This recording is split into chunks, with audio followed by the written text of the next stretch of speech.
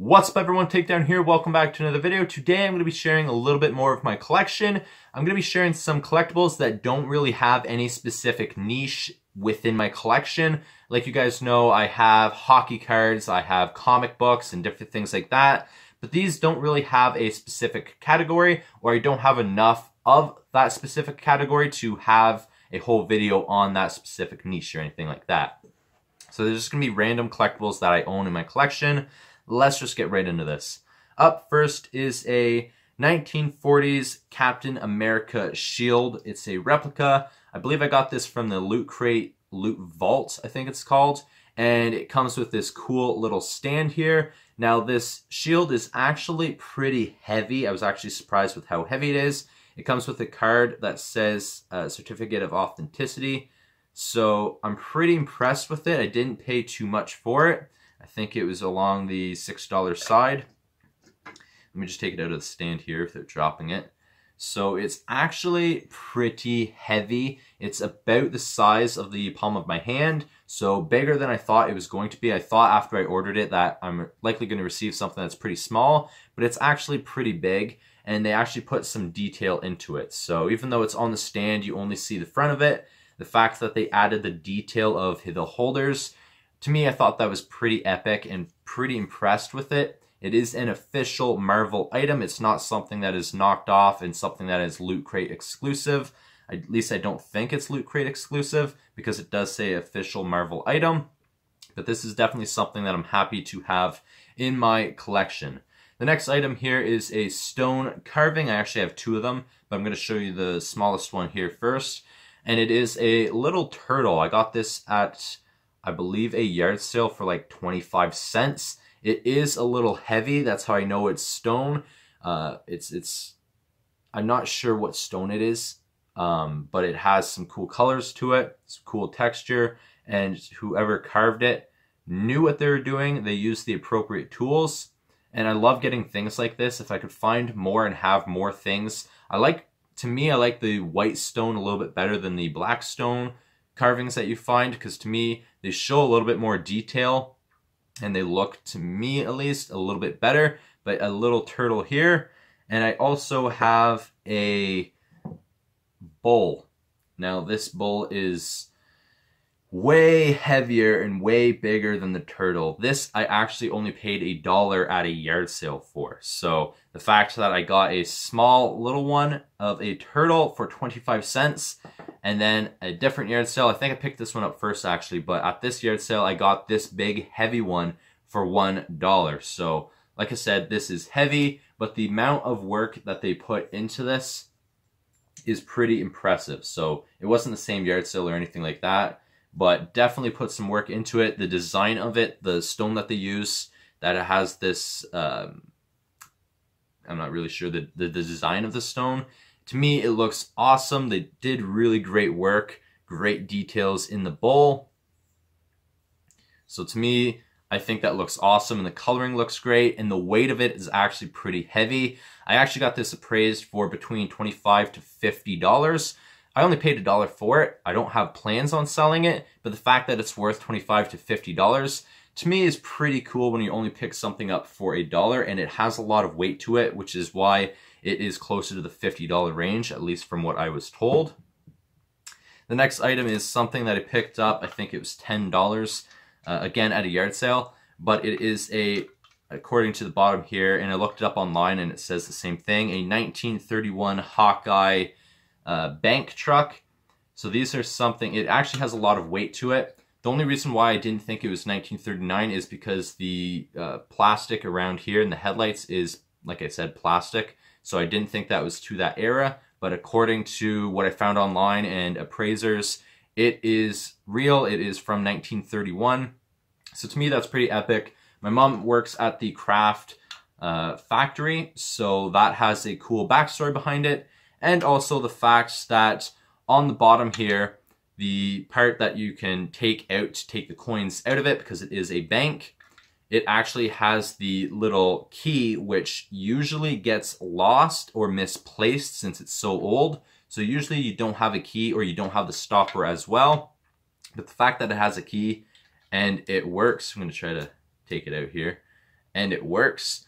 That's pretty epic. So that's why I picked it up, because it's all there. It's not missing any parts, and it works, and it has the key, which is usually lost. So that is a great addition to my collection right there. The next item is a Jelly Belly Jelly Bean machine. This is something that I found. I think this was only $8. It is one of the smaller versions, but the story behind this is I used to have one of the really big cast iron ones, but it got knocked off of a shelf thanks to my cats, and the glass broke. And without even knowing, my parents decided to just get rid of it, so they threw it out in the recycling and they got rid of it. And then a couple months later, somebody was giving away the glass bulbs for free. So I would have been able to have a replacement, but they already got rid of it, and I didn't know they did that. So when I found the smaller version for $8, the fact that it's a Jelly Belly machine, which as far as I can tell online, they're a little bit more rare. It is the traditional red, which is what I really would have wanted anyways. I do see some ones that are kind of like a black steel.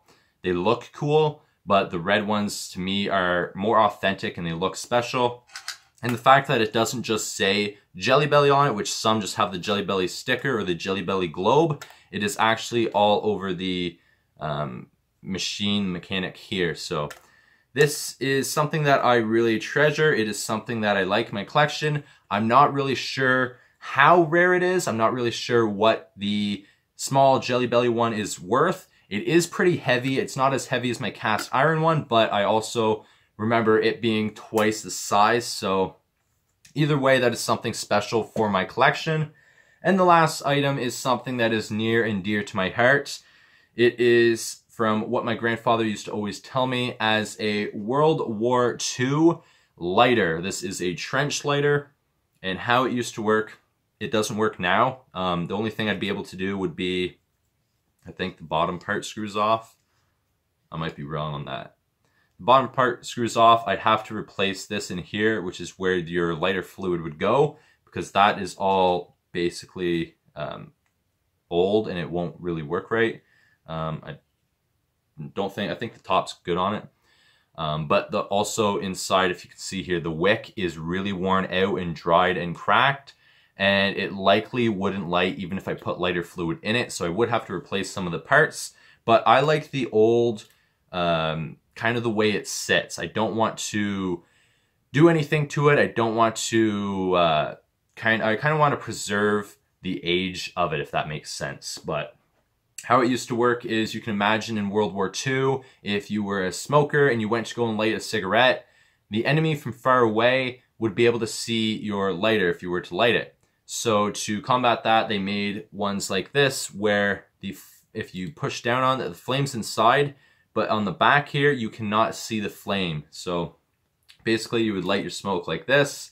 You will not see any flame. No flame is showing. So that is pretty genius back then for them to make something like this for people that smoked back in the war. I think that is pretty genius.